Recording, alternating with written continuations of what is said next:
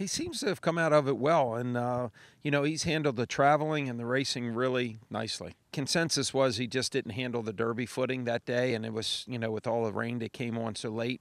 We just felt that maybe he had a little better race in him than what we got, but we're hoping for dry weather. He's developed a lot, even since he won the Pasco Stakes. I've seen pictures from then and now, and I mean he's changed. He's grown. His color has gotten darker, and he's kind of maturing. Well, it's not the Derby, but it's awful close. I mean, I've been watching the Preaknesses here ever since I was 12 years old, so it would mean a lot.